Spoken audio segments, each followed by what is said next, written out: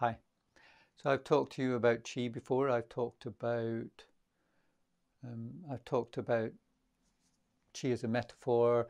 I've talked about Qi as a dynamic system. I've talked about Qi as a wave, and I've talked about Chinese meridians. So you've got a bit of a grounding. I haven't given you details about the meridians, and so easier if you look this up. Look it up. It's fine. Ask me for papers if you want.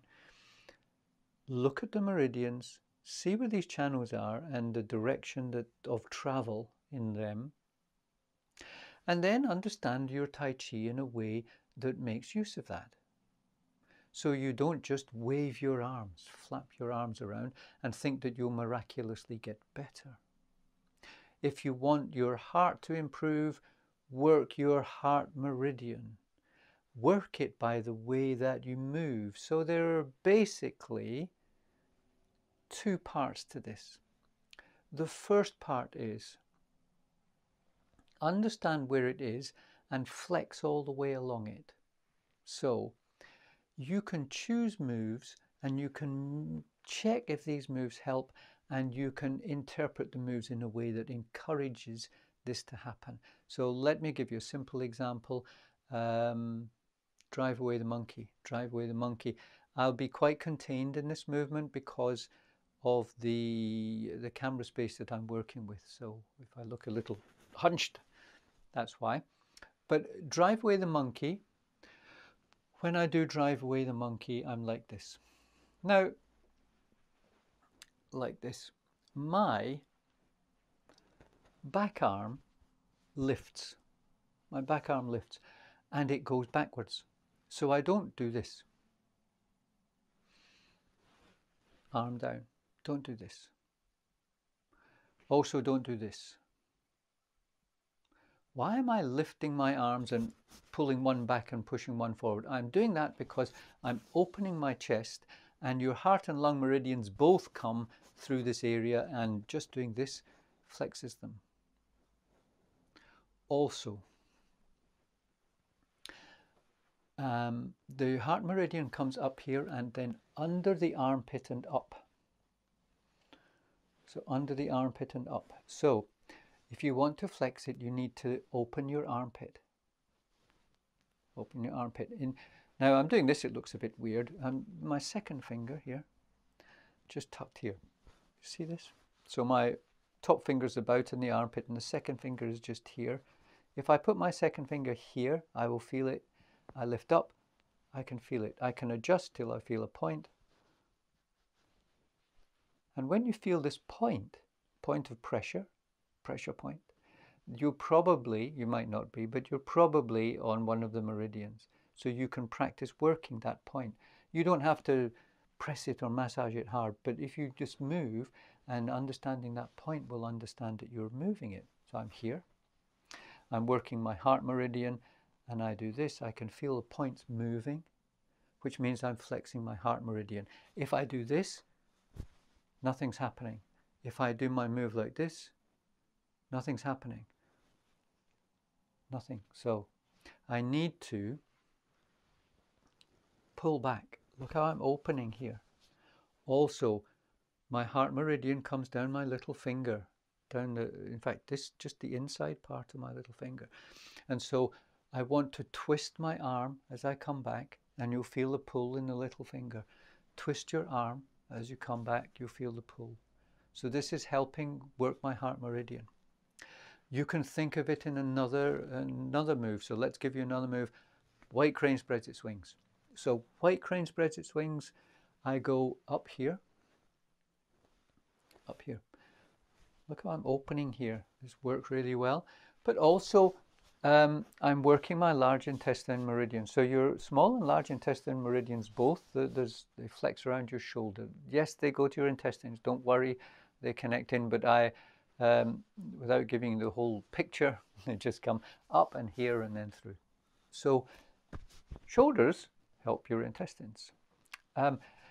If you put your hand on your shoulder and you do white crane and you do this, you'll feel that very little is happening. I do white crane and I do this, I feel a lot is happening. So I don't need to, I can find the meridian channel pressure points. You can do it using your fingers to depress and find the points. But this isn't a lecture about how to find them today. It's just put your hand on your shoulder. You can play with your fingers to see about the points, but then pull and then see how it changes. When you change, you're helping that meridian to work. So when you do your Tai Chi, you do white crane like this, nothing happens except you think you're being clever and you aren't.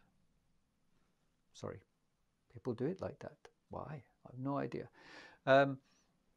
Open here. It's all right to do this. It's okay to do this. You see in some forms that we do the Beijing 24 step, and you see people do white crane like this. Yes, but look, I'm not doing this. Understand the difference. We do it this way. Look. Look at that opening across the chest. Look at that. Okay. If you're doing brush, knee, and push, I'm going to come straight at you now. Brush, knee, and push here. I'm coming through here. So my pericardium meridian comes here. You know this, don't you? Comes up here. Comes up here. And the pericardium is the area around the heart. So I do strengthen the heart by using movements that work the pericardium meridian. It's a fairly straightforward meridian. It goes from here and it comes down here to my second finger. Boom. I go like this. So I go like this. I'm not doing much to it. I go like this. I stretch it. I go like this. Not much. I go like this. I stretch it. Now, this is called seating the wrist. This is called seating the wrist. Okay.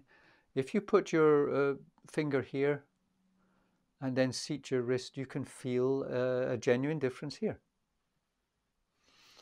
So this is part one of how to use the meridians and your knowledge of the meridians to improve your Tai Chi and help you to be healthier. Part two is, how do you make the chair? Yes, yes, yes. You put your arms like this. Is it magic? You have to create a sense of motion, going back to the wave. Remember the wave? Remember the wave? I talked about the wave. Send the wave along the meridian. If you can, when you study, check which meridians go out to in or up to down, and which meridians go in to out. It's easier to get the wave right. I'm working pericardium meridian, just like I showed you. I'm coming from in here, and I need to extend my arm and seat the wrist to make that be worked well. Okay, but if I can make a flow happen along it, so much the better. In Tai Chi, they say move the Yi with Yi, move the Chi with Yi. Move your Chi with intent. Well, if you're very good and very clever and very experienced, you can just do this. I'm doing it. So you can feel the move happening, the wave inside you. They call it internally. But you can make the motion help you. So move like you're moving a wave. I'm not just going that.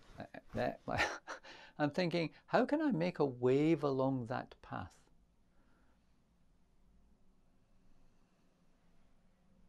Think of waves at the seashore, or I don't know, in a pond if you want. You wave in your garden pond. Send a wave along. Send a wave along. And I guarantee,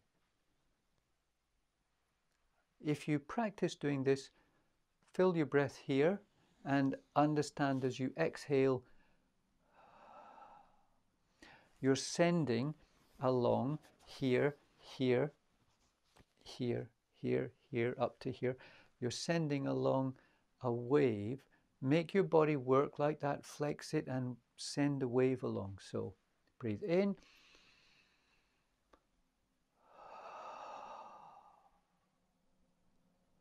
Recently I was talking to what we call the hard arts artist, is someone who's done a lot of fighting arts, and he said he uses the same feeling when he's breaking boards. So he punches through boards, he gathers his energy here and he sends it along in a wave to the point of contact. So you see me do it, or there's one of our office manager, Marie, doing something like this. There are some videos around of this happening.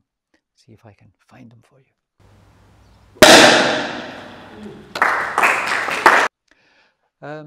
So the wave, I'm here, in, up, and wave along, send the wave along, in, out. Repeat slowly, in, out.